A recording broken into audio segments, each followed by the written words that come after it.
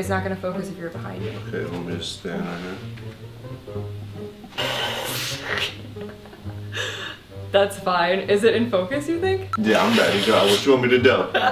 Good evening. Clearly, I am not in my room. I am in New York. I actually am staying a little bit longer than I expected to. I just so happened to find a Jesse who was able to let me paint him for this video as Negan from The Walking Dead, which I'm not gonna, you know, say too much in case people haven't watched it yet. But if you're not subscribed to Jesse, you can subscribe to him on Prank vs. Prank. I'll put a link for him in one of the corners. As always, all the products I use say be listed somewhere around the video. Also, don't forget to subscribe to my YouTube channel. If you have any questions, comments, concerns, feel free to contact me.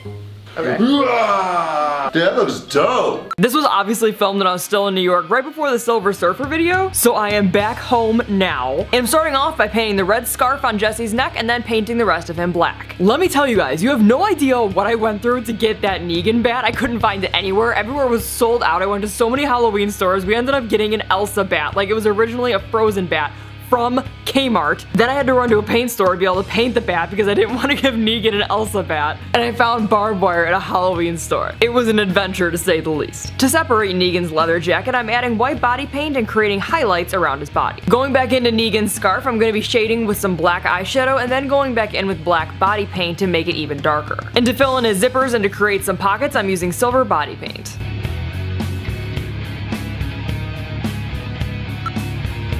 She's a vampire bat, and I'm just getting started.